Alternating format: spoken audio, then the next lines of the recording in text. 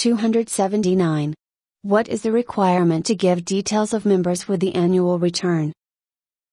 Every company must deliver an annual return to Companies House every year.